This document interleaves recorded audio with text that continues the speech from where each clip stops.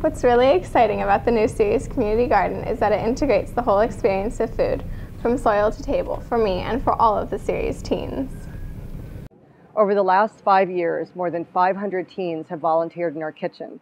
Working together with the adult mentor chefs, they've prepared more than 105,000 meals for people all over Sonoma County who are dealing with life-threatening illness like cancer. The funds from this grant will help us bring the growing of local, organic, and healthy food into the center of our work and give every teen we work with a chance to learn about where food comes from and how to grow it.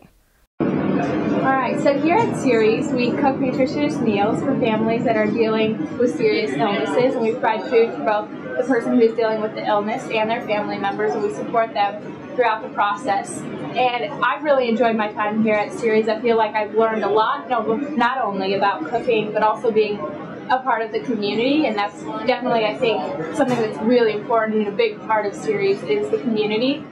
Being able to meet so many different people and connect with them and work as a team on a project together has really motivated me to continue this kind of work and volunteering, but just reach out and try to make a difference.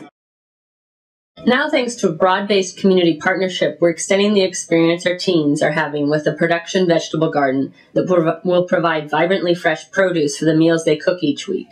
Just like in our kitchen, the teens will be responsible for all aspects of the garden. In the process, they'll gain skills, deepen their appreciation for fresh, whole foods, and know that the work they're doing is directly improving the lives of people throughout the community.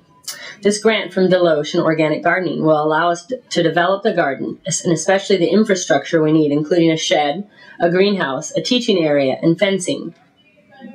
I'm so excited to have this chance to learn about growing the vegetables that we prepare in the kitchen, and to know that we're giving our clients the very freshest and most nourishing foods possible to support their healing. Having the garden connected with our kitchen is going to be an amazing experience for all of the teens that work at Ceres.